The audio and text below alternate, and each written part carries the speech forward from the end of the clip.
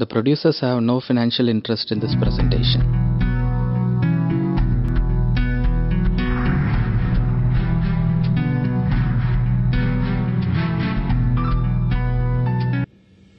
Keratoconus, characterized by an abnormal thinning and steepening of corneas, is a progressive disorder.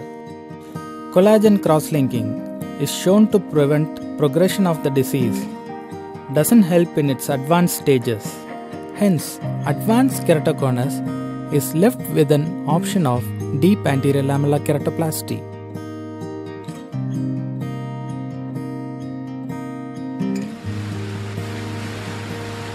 This video demonstrates transformation of extremely thin and wild keratoconus from wild to mild, a novel corneal stromal augmentation technique followed by refractive measures in corneas which otherwise has to be replaced.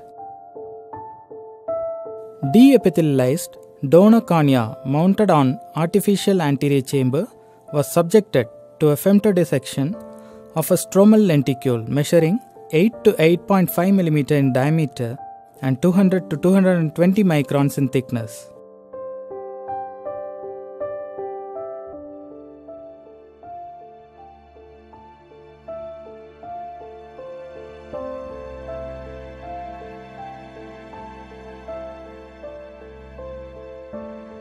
The donor corneal stromal lenticule was then separated and stored. The advanced keratoconic patient's cornea was subjected to a femtodissection in which a mid-stromal corneal plane of 9.5 mm in diameter with two incisions 180 degrees apart was fashioned.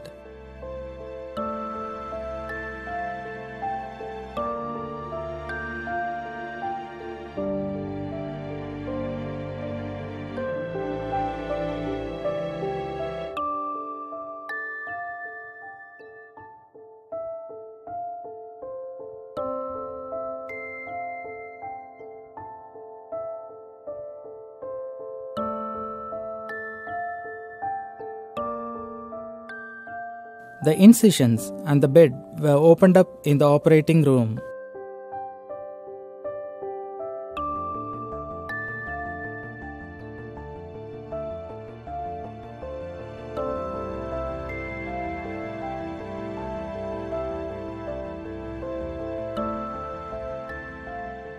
The donor corneal stromal lenticule was positioned for a successful corneal stromal augmentation. Unlike deep anterior lamellar keratoplasty, there is no sacrifice of recipient tissue and suture-related events, but for mere addition of stroma.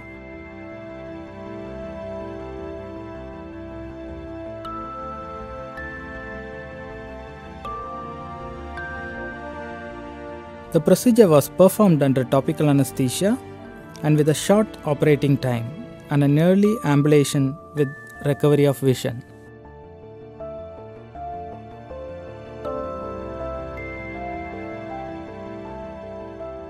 The post-operative day 1, 3 months with restored corneal values were encouraging. At 1 year, the graft was very healthy. Is corneal stromal augmentation an effective alternative to DALK? A prospective, non-randomized comparative clinical trial with 1 year follow-up between 15 cases of DALK and 15 cases of stromal augmentation in phase 1 was performed. The stromal augmentation and DALK improved vision by 4 and 3 Snellen's lines respectively. Both the procedures restored corneal thickness to normal. Posterior cornea significantly flattened more with stromal augmentation than with DALK, owing to addition of tight layer of stroma which pushed the posterior cornea further down. Inferior to superior asymmetry as a measure of irregular astigmatism was closer to an assumed acceptable difference of 2.5 diopters. Improved contact lens fitting, stromal augmentation with ring segments, surface ablations and toric intraocular lenses are possible for refractive residual errors. Presently, our research team is working on deriving formulas to calculate required thickness of stroma in different conditions, and also in preparing asymmetrical thickness of donor corneal lenticule between the center and the periphery. In phase 2, a conceptual exploratory surgical analysis of corneal stromal augmentation followed by toric phakic intraocular lens implantation was carried out. 8 cases with post-stromal augmentation and high residual refractive errors were subjected to toric phakic intraocular lenses after 1 year of primary procedure.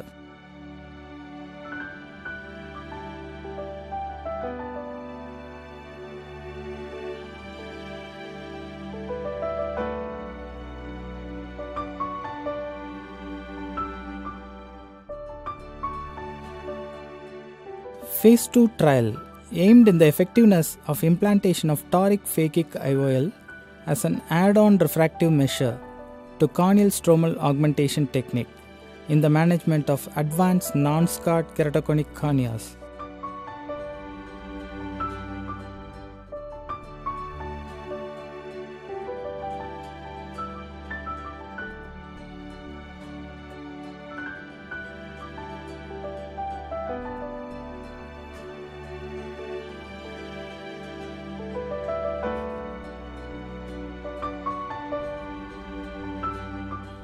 The mean visual acuity improved to 20/30 postoperatively and was well maintained after 3 months, along with improvement in contrast sensitivity, near visual acuity, and point spread functions. To conclude, the outcomes of stromal augmentation technique in terms of improvement in vision, flattening of cornea, increase in central and paracentral pachymetry, and improvement in irregular astigmatism is no worse than DALK without sacrifice of recipient tissues and suture-related events. Add-on toric phakic IOL provides a complete solution as a refractive measure. These twin procedures will have a promise in the future.